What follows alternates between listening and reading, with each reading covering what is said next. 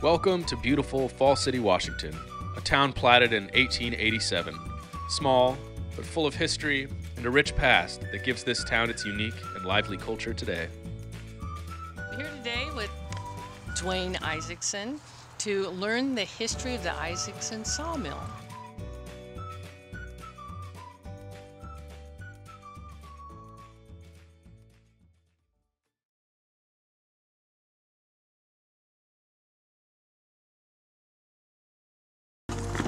He thought he had spruce, but it's not. If you want to smell it, the loggers called it what you smelled it.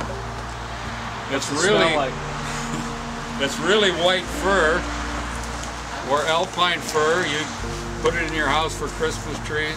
They do grow up in Cedar Falls above North Bend. We used to go up there with kids and get a Christmas tree. They grew right alongside the road. They're probably all gone now because the people have done that. You gotta go, it's an elevation tree. But you can bring it down here and it grows like crazy. Look at the growth ring in it. But that's a year, each one of them lines. Oh, wow, That's a line. You got 8 inches to here and there's only 1, 2, 3, 4, 5, 6, 7 years. oh my goodness, that's a fast growing tree. This is the same wood. This is my sample. Yeah, I can see it, white fir. Or noble. Oh yeah. And Weyerhaeuser considers it lesser quality than hemlock. They usually grind it. They ground it for the core and the plywood. When it comes from Cle Elum, I tell people don't even bring it over unless you want just 2x4s, because when it grows over there, it has a lot of cracks in it. You've probably experienced that. And I don't know if it's from frost. It shouldn't be from frost because the tree grows at a cold temperature, so I don't know why it does that. It'll have black lines and cracks in it. You can't Yeah, I get got white. grand fir on my property up at Snoqualmie Pass. And this is old growth fir, finer grain. Maybe the years didn't last as long then. Maybe the earth turned faster. But you see how close together that is? Yeah, VG fir, vertical grain. And each year. that's a piece of vertical grain. This is really good stuff. And this is a vertical grain in second growth. See the difference? How fast this one grew than this one. This one had a lot more sunlight. Yeah, This one grew and very slowly. had more competition to grow. It grew slower. Very slowly. Very slow. It has to be like decades. Second growth cedar, same thing. This is cut vertical grain too.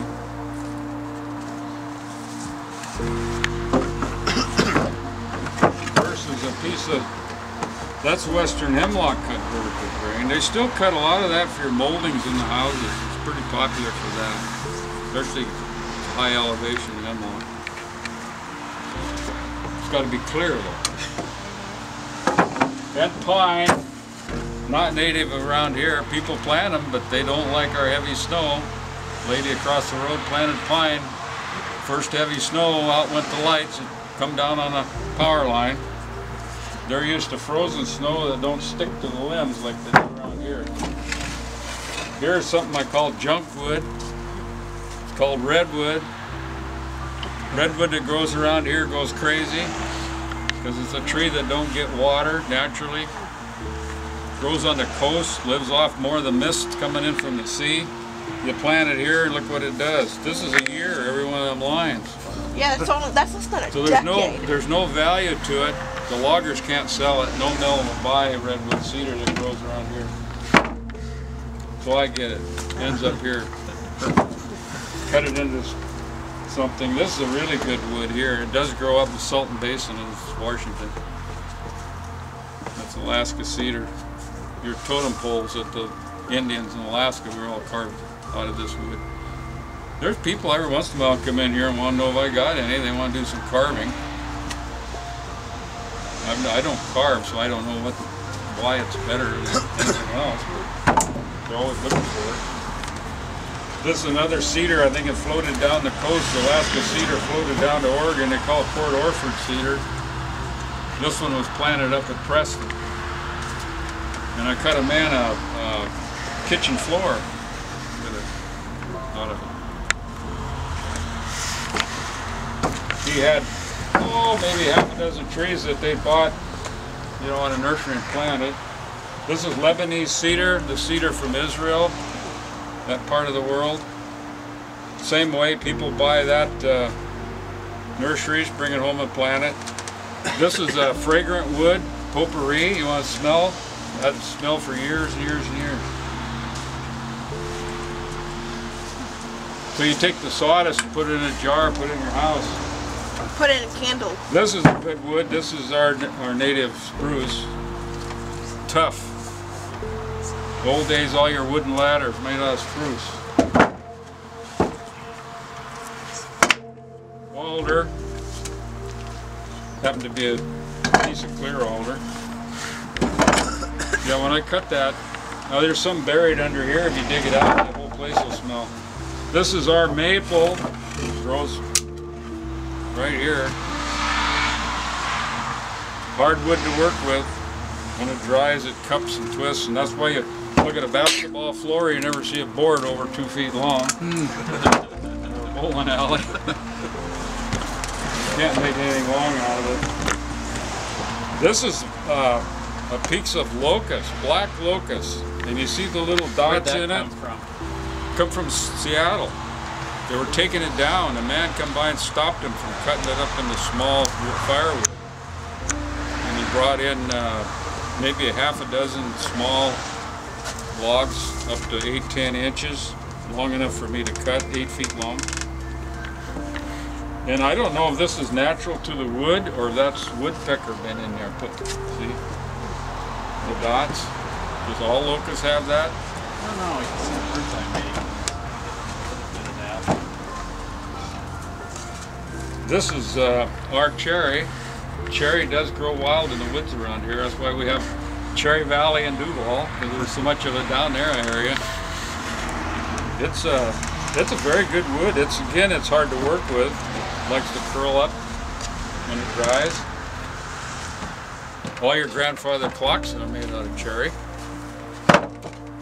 This is a wood from the East Coast that somebody brought out to the. This comes from Oregon. A man brought it all the way up here from Oregon, from the Willamette Valley. That's black walnut. That's the only wood that when you guys work with it, you've got to wear a mask. That's poisonous. If you go online, look up poisonous wood, this will be one of them. Why is it poisonous? It just is. Is it the sawdust? You can take the sawdust, and put it on the grass, it'll kill the grass. If you put it in your horse's stall, they'll absorb it through their feet, and they'll have kidney problems. So if you put it on the floor right now, or... If you laid it there, probably, if you laid it there, but it would die anyway from not having sunlight, so it wouldn't be a good comparison. So it's not poisonous right now, right? No. But this fine sawdust that comes out, you don't want to breathe it. I imagine early days people that made black walnut furniture probably didn't have very long life. They didn't know. This is a very heavy wood. This has been in here under the shed for probably 15 years, but feel how heavy that is. Oh wow, this is heavier than I expect. It'll barely float probably if you put it in water. I agree, that's the thing that's barely gonna float. That compared to anything else, that's really heavy wood. I forgot what it was. Ash. And this is baseball bat wood. Baseball bat. Hickory. That's heavy too. This? Real heavy. This is heavier than I expect. They made bats out of ash. Hold on tightly, it's heavier than I expect. No one hands. Only two. Anyway, the guy that brought that tree grew in Fall City. One of the pioneer trees up there was dying, and they brought it in here. And I told him, I says, you want me to cut you some 3x3s? You can make some baseball bats. Nah, he said, but by that night he called me on the phone and says, hey, yeah, cut me some 3x3s. Oh my goodness.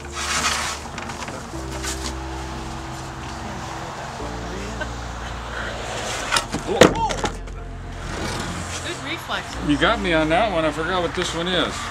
Oh, chestnut. Chestnut. That's another one. See if I'd have dropped that on your foot. Yeah, that is heavy. That's heavy. And this is another one of Brian's boards here. It's heavy because it's still wet. Oh wow. Meaning green. So a tree, when it's just been felled, what's the moisture in a typical tree? Then after it dries down, a lot of the weight is water. Big difference, yeah. Half the weight of a tree is water weight, and you typically will dry it down to 12, 15%. Yeah, that probably weighs 20 pounds. And I think it's because it's a tree that grows with less water too. It grows more higher in elevation. They bring it down here and it sucks up more water and it grows fast, growing in. That's what redwood, when I'm sawing redwood and the tree just come in, there's actually a stream of water running out the bottom of the saw. It's almost identical to our cottonwood as far as weight and sawing fresh cotton.